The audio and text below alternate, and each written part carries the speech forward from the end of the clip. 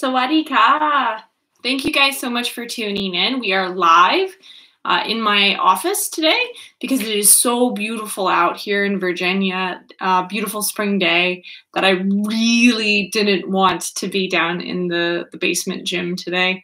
So just a quick reminder, if you haven't subscribed already, please subscribe, like, and share the video. And then also as a reminder, the video will be available about 12 hours later for the replay, just to let everyone know. And then if you would like to support the channel, consider becoming a patron. The suggested pledge is about $5 a month, and that gives you access to exclusive content as well as detailed notes from all of my YouTube live classes. And then I am also available for online training, one-on-one through Zoom. So if that is something that you're interested in, you can write in the comment section. And all that good stuff. So we're just going to go ahead and get started. So today is a big day for me. I'm so excited. I just went to the doctor today and I got cleared for my knee injury. So for those of you who do not know, I hurt my knee back in February in Thailand. I had someone fall on the side of my leg and I ended up having a flap tear of my meniscus as well as a strained MCL. So it was a long recovery, but luckily, I guess it's kind of silver lining of the quarantine is that I have not been able to train at all. So I got cleared to pivot today. So today we are doing kicks, and I'm so excited about it because any of my students know kicking is my favorite thing, especially kicking hard. So just to show you guys, just because I'm so excited about today, I'm rocking the old school, my old team shirt. So everyone can just check it out. My own favorite quotes, less talking, more training. So we're going to get into it, okay? So we're going to start with stance. Stance is the most difficult thing in Muay Thai, so we want to make sure that we start with that because depending on where we move. So our feet are going to be underneath us. Okay, we're going to move 1, 2, 3 and a half. My front foot is pointed at the target, the back foot is a 45, and I should be able to slide a dollar bill underneath my heels, elbows in, hands at eyebrow level, and I'm doing this kind of modified Sagat thing where I kind of bring the hand inward a little bit. And I should be shifting my weight really light here, just kind of moving. Now for those guys who've kind of been with me for the last month or so, we've done a lot of different types of footwork, so we're just going to go ahead and review that, but from more of this more traditional Thai stance. So instead of a step and slide, we're going to do a step and step. 1, 2, 3. Now we're going to move this way. 1, 2, 3. Then the other way. 1, 2, 3. And then back. 1, 2, 3. So that is our step and step in our plus sign footwork. 1, 2, 3.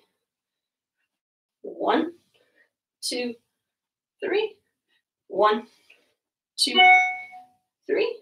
And then back. 1, 2, 3. Okay? So still keeping that Thai rhythm, that 1, 2, okay? Because every art has its kind of its own rhythm. So it's very important that we know how to maintain that rhythm when we're doing it. So that is our plus sign footwork. Those of you guys who were with me last time when I did elbows, we worked a little bit on that quarter turn or that follow water. So what we're going to do is we're going to long guard and follow water, just to kind of review that. So 2, 1, 2, 3. 1, 2, 3, and then long guard. 1, 2, 3. 1, 2, 3. 1, 2, 3. 1, 2, 3. Excellent.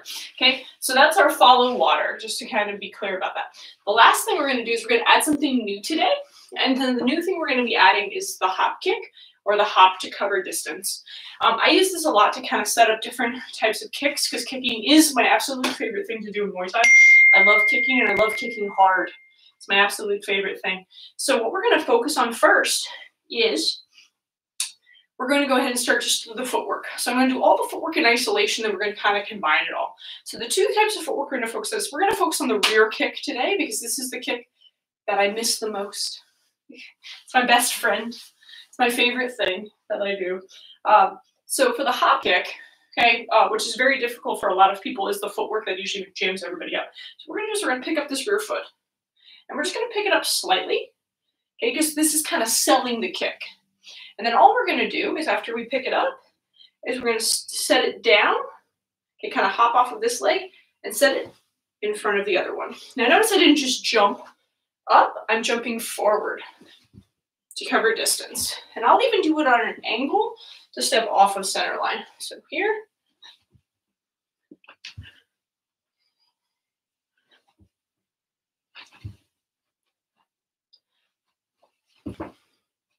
And then take your time, like really pick it up and then set it in front.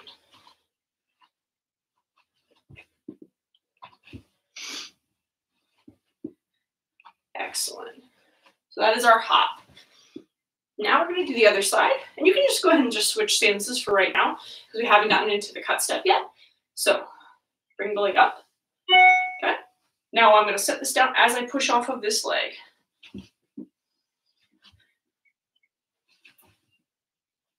You'll notice I'm not really loud. I'm still landing quite soft because the whole goal of this is to either do a feint or cover distance.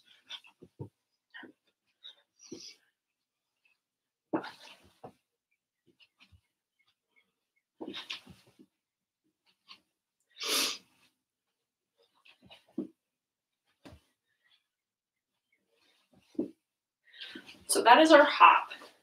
Okay. Our next one is we're going to do the V-step. I'm going to explain kind of the context of what we're using the V-step for today. So the V-step today is going to be, we're going to be really focusing, if we're going to say do that step into leg kick, where we step into it. Okay, so instead of just V-stepping and stepping kind of like inside boxing or Kali, we're going to step to take our head off of center line to kind of counter the hands to land our heavy kick. So we're going to kind of hop into it, if you will. So, but right now we're just going to V-step and V-step. Now, for those guys who maybe are not the best at pivoting, okay, what we're going to do next is we're going to go ahead and take that V-step and then turn our foot when we step. So I'm turning my foot. So as much as I can, almost like I'm stepping out. Okay, and that's going to really help you guys who are not great at pivoting.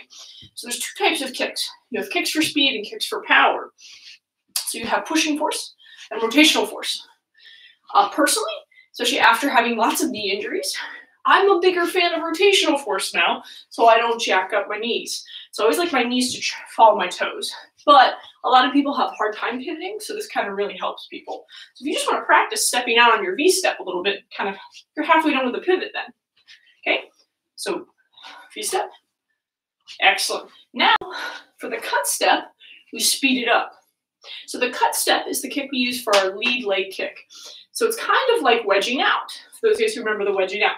The difference is I'm not going to go back as far. So it's going to be a little bit more forward. So the idea is, I see a lot of people when they do like the switch kick or the cut kick or whatever you want to call it, they kind of like put in place or don't do that. So what we want to do when we're kicking is I'm going to pick up this foot first, like just like in the V-step, and I'm going to replace this foot. Takes me off center line.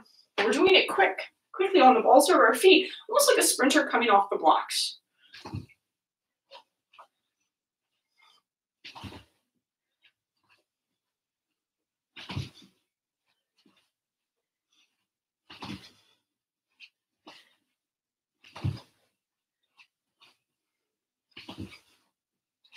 Excellent.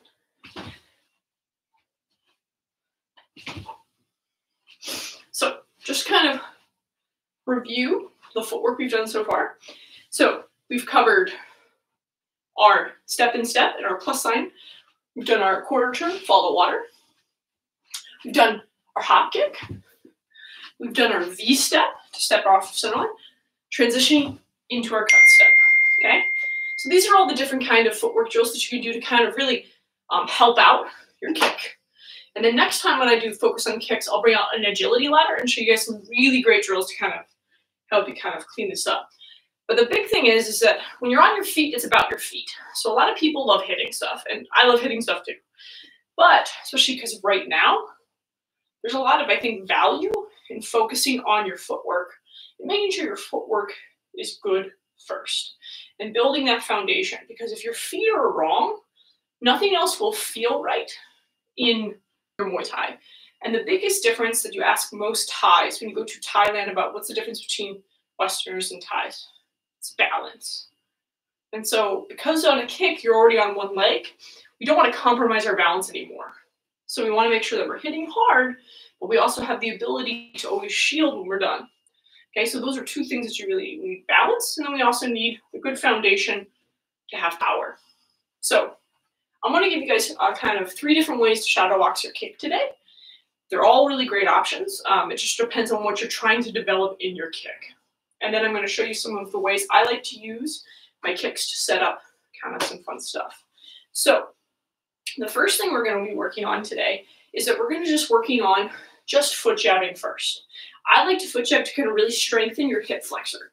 So once it strengthens your hip flexor, this is really, really important because a lot of people are not strong here, like picking this up.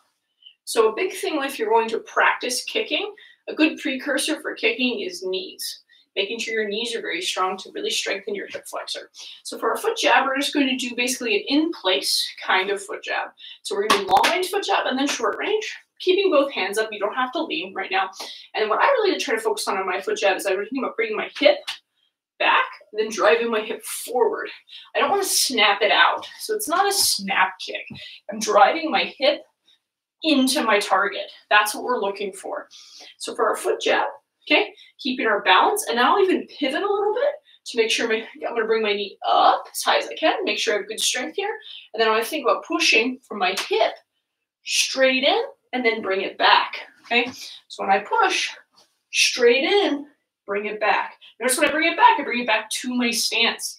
What I don't do is this. Remember, balance, okay, very important. So we have our foot jab, okay, and then our back foot jab. Same thing, bringing it back to our stance, driving from our hip, curling our toes. So imagine like you have high heel shoes on, that's what we're putting into the person. Okay, and I really want you to try to bring your knee up as high as you can first to really strengthen this hip flexor. And try not to compensate by leaning before you even put the kick. That's your last little push of rotation. So here, push, okay, push. And then if you would like to turn it into more of a workout, you can walk with it. And this is a great way to kind of just like build up your cardio again. For this, guys, walk, walk, and then balance. And I'm going to go backwards so everyone can see me.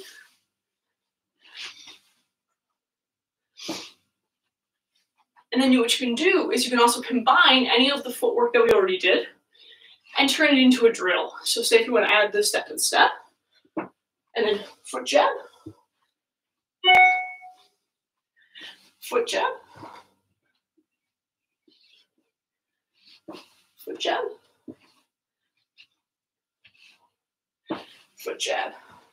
Okay, so any of those, you can do any of the footwork that we've done and combine it with a kick to kind of work on 2 things at the same time. So we're working on form, balance, and footwork. So all of those are really valuable. So that's our first thing we're going to be working on, is just knocking out those foot jabs. So if you haven't already, why don't you go ahead and knock out your 50 foot jabs. We'll just go ahead and knock those out real quick. You can walk with them or you can do them in place, whatever works best for you. And I will do them with you today because I'm so excited about kicking.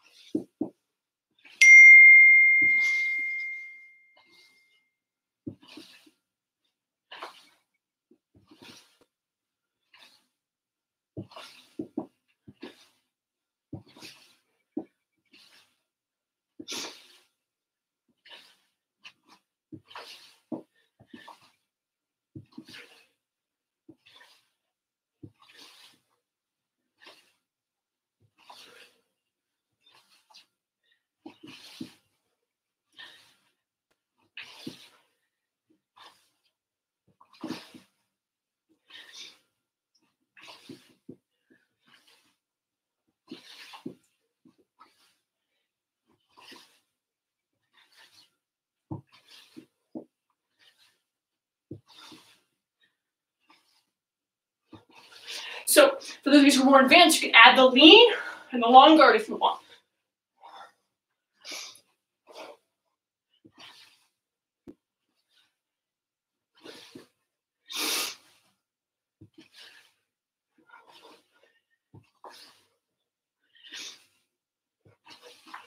And 50. So Now our heart rate should be a little elevated.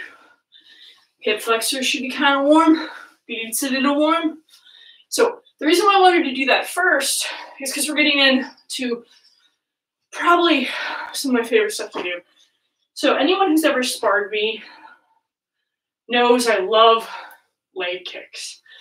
Love leg kicks. They're my favorite. And I have a very funny story about them, but I won't share it today. But it's pretty awesome.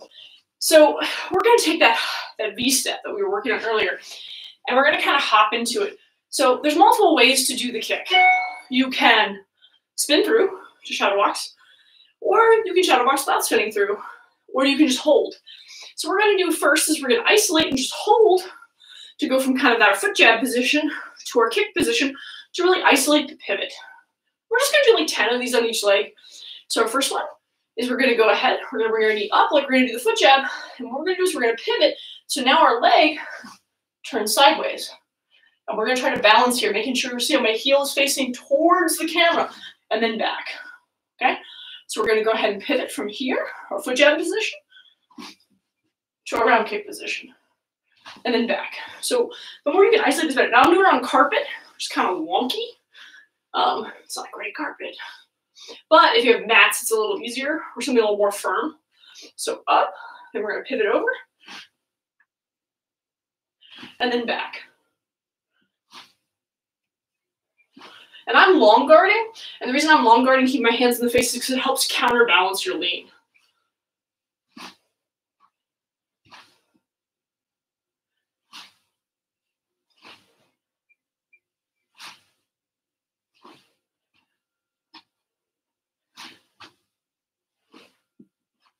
You can tell I haven't kicked in 10 weeks.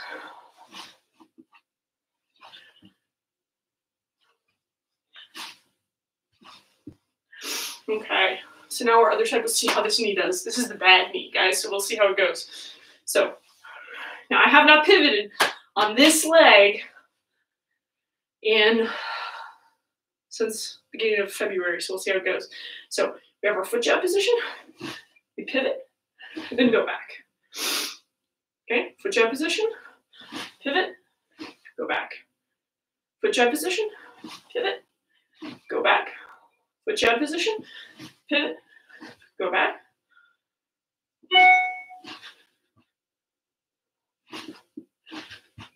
And you'll notice I'm not even extending this kick on all the way, because what I'm really trying to figure out is the chamber and the pivot.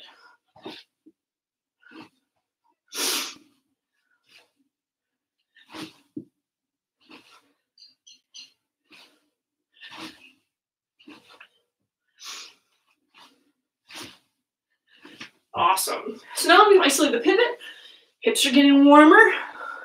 So I have a lot of students who have very tight hip flexors, hips, because most of us sit too much, especially now. So what I love about Muay Thai is it strengthens your whole hip kind of girdle in a large range of motion.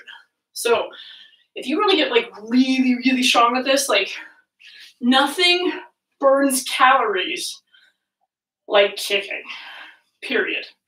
So if you really want to get in shape, I would highly recommend just even shadow boxing kicks. Just doing those walking foot jabs or just working on that pivot, just shadow boxing kicks is just gonna like take your heart rate and just put it through the roof.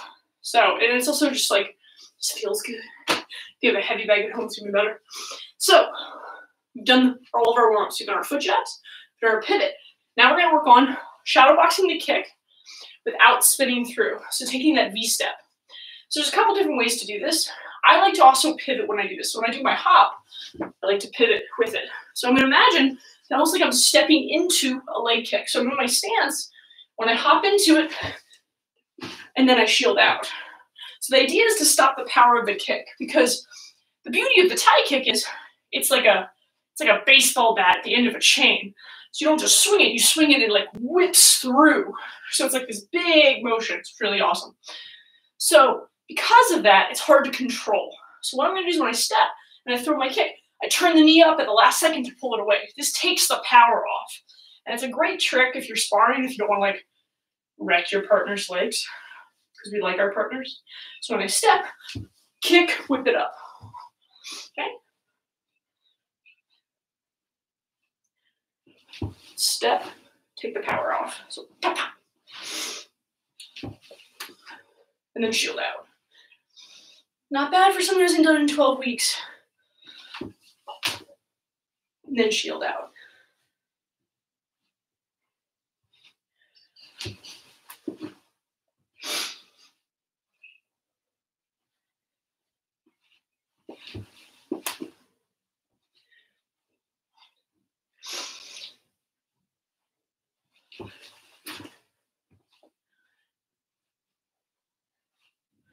Oh, also, I should clarify, you have to yell in Muay Thai. Everyone yells in Thailand. If you don't yell, it doesn't count. Boy. See, now it's a real Thai kick because I yelled. It's better. Okay, so that is your right kick or my rear kick not spinning through. Now we're going to do the lead kick not spinning through. And you can do this two different ways. We can V-step by stepping forward. So this is more like our lateral triangle that we did. I'm stepping on this V. So this is great if you want to cover distance. So I step on the V and then kick. Okay, that's fine. So step, hop into it, and then kick. Let's just work that one for now.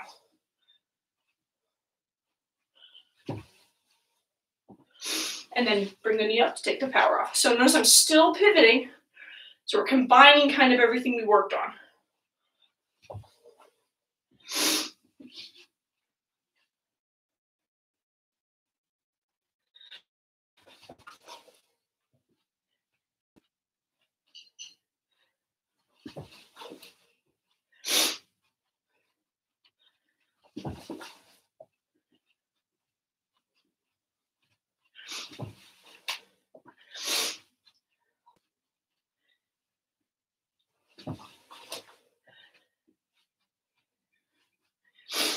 So that is our lead kick, don't spin through. So we're going to finish with our spin through kicks. This is actually my favorite way to shadow box a kick. It gets me the most relaxed, and I love to do it for people who have trouble with the pivot, people who have trouble relaxing, people who snap their kicks too much. It's my personal favorite, but it does not translate to fighting. So you should not spin through when you kick when you fight. But basically as a training methodology, I think it's very effective. We're going to do this two different ways. So we're going to start. Everything's the same. This is going to be more of our rotational force. So I'm not going to step. Try to do this a little more in place. And we're going to really focus on pivoting. So it's going to be heel, hip, shoulder. My leg is last. And then the kick has to be horizontal. Okay? So when I do this, when I pivot, I'm trying to make it either up and down or horizontal. I'm going to make sure I do not kick my own desk. Because anyone who knows anything about me is I'm all legs. So you'll notice after you do that spin, we're going to pause. I'm going to take a step and then take a beat to shield to make sure my balance is correct. Because we don't want to spin all the way through and then be like, ooh. That's when people hit you back. So we're going to, I'm going to pivot, shield.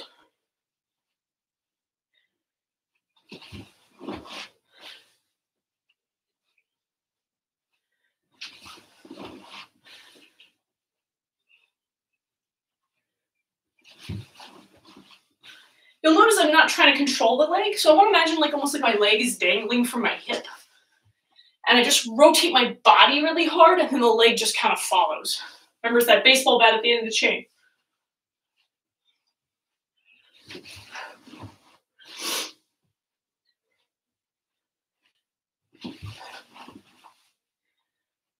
Okay, now we're going to do the same thing on the other side, but now we're going to do a slightly different footwork. So before we stepped and kicked, we're going to cut step now. Here. So we're going to cut step, pivot, and then shield on the way back to our stance. So cut step, pivot, and then shield.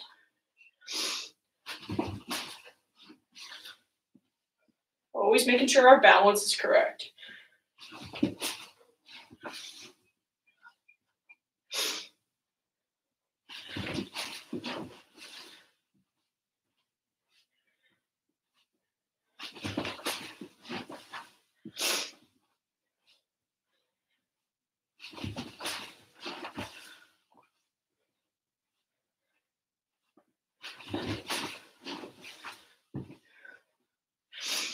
And the last one.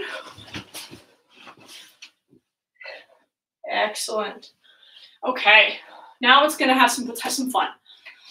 So now that we've kind of built our foundation, gave you guys some tools to kind of isolate this. Now I'm going to give you guys some fun ways to use kicks, to have fun when you spar, to have fun when you're just putting combinations together. So I had the pleasure of doing a seminar with Phil Nurse like a really long time ago. And he said something that always stuck with me. And as a striker, you have to be a salesman. You have to sell it.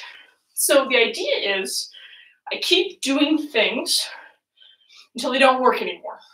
And then when they stop working, at the last second, change my mind. And because I've sold the kicks, over and over again, that's what gets the reaction out of your opponent.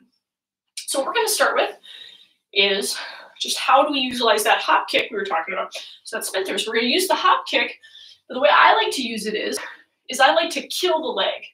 I kill the leg. I kill the leg. And I keep killing the leg. Okay? And after I keep killing the leg for a while, then people start shielding a little early. That's what I want people to do. Okay, if they're shielding early because they're anticipating instead of reacting, that's what sells out the hop kick. So what my idea behind it is, worked on the hop and then I kick. So instead, I will oversell it. So I'll do the hop. I'll really kind of bring this up. And then when they shield early, I'll cover the distance and then kick out the ankle on the other leg or kick the other leg in general. So I love this. This is actually one of my favorite things to do. So I kick the leg. I kick the leg. Now I'm going to pick it up like I'm going to sell it. And then kick out the other leg. So, kick the leg. Kick the leg. Now we're going to pick it up. They shield early. Kick the other leg. And that's how I like to use the hop kick. It's a personal favorite of mine. It works pretty well for me. Hopefully it'll work well for you. But you have to drill it. So if you're not comfortable with this footwork, it's very difficult to pull it off because you're just going to be flat-footed essentially. So step, kick the leg. Kick the leg. Pick it up. Then kick. I'm trying really hard not to kick my own desk. That would be terrible. Okay.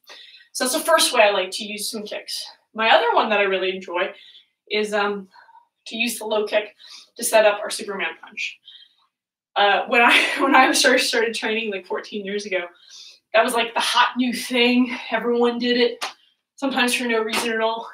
And it's very effective. There's lots of ways you can set it up. Okay. So again, I like to set it off of the leg kick. Just keep kicking the leg. Just keep kicking the leg. Then when I see people start to catch it, like I love when people try to catch leg kicks. Okay, because that usually means, I think catching kicks is fine. I'm not saying it's wrong. It's just that when you're in sparring and someone's not hitting you as hard as they can, it's different. So if the person is catching a lot of kicks, but they're catching early, this is what sets it up. Okay, so I kick the leg. I kick the leg. Now, when I see them start to catch, I'm going to bring this up, and I'm just going to do is donkey kick this back and shuffle and kind of hop to finish it. So it's here to here. But it's all predicated on the fact that I sold the leg kick first.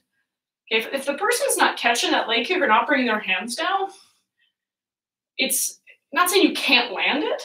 It's just that it's not going to land as clean. Because the idea is that it's just like I just want to fake the guy out. It's like it's soccer. It's like, oh, just kidding. Okay, so that's the goal. So we kick the leg. We kick the leg. Now I'm going to bring it up. And there's my Superman punch. Okay, so our first one is we use the leg kick to set up the hop kick, kicking the inside leg. The second one we did is we used the leg kick to start setting up the Superman punch. Now we're going to do some things a little more pizzazz. So By the same token, you can do the same kind of concept with the foot jab. So you're landing a lot of foot jabs. You're foot jabbing, you're foot jabbing. Now, same thing, person starts to try to catch it. Now, I'll give you the simple answer, and then we'll do one fancy one with a flourish for the, for the back row. So I go foot jab, and I see that the person is starting to bring their hands down. So a lot of times what I'll do is I'll just bring my knee up and then just throw the straight cross. I don't even need to shuffle a lot of times, but you can if you like. So I bring the knee up, foot jab, I bring the knee up, there's the cross. Foot jab, I bring the knee up, punch.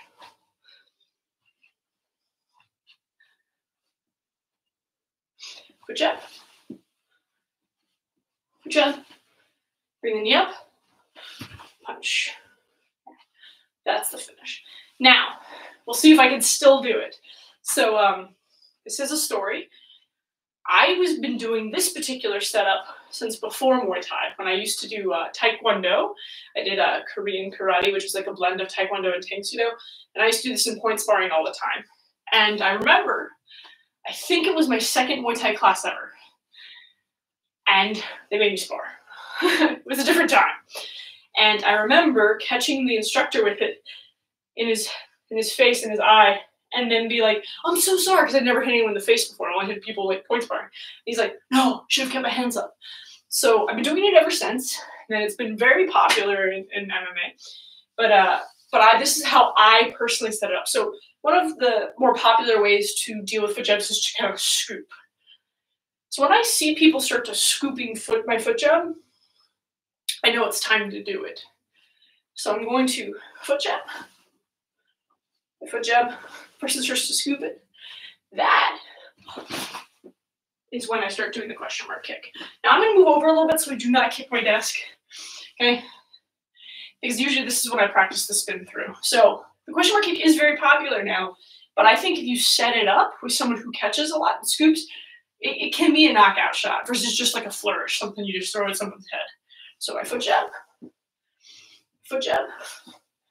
Now when I see them doing it, I'm going to bring my knee up as high as I can, and at the last second, I pivot, okay? So everything that we've been working on has kind of culminated with this last combination. So foot jab,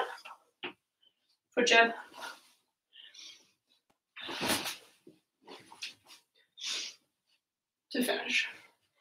So when you're doing that question mark, the more you can bring this knee up as high as you can and then pivot in place, the easier it's going to be for you. It's a little tricky for me because I haven't done it in like 12 weeks. This is actually you guys are seeing, for me, my first day pivoting for kicks in a very long time.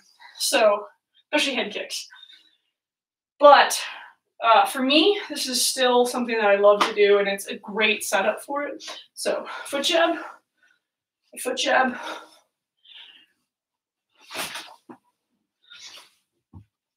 Now, the beauty of that is if you take that, you can also do the opposite.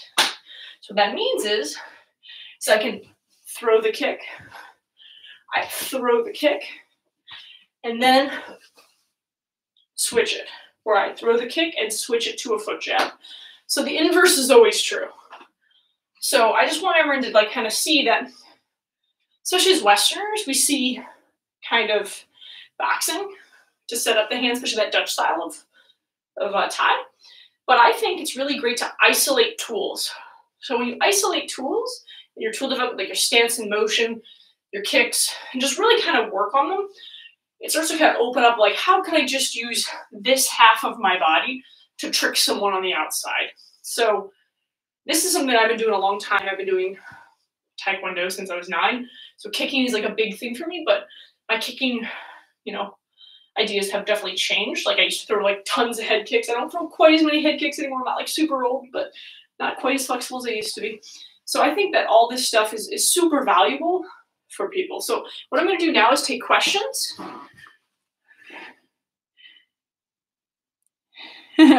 Safety tip. Oh, thank you, Mike. I know the desk will definitely win for sure.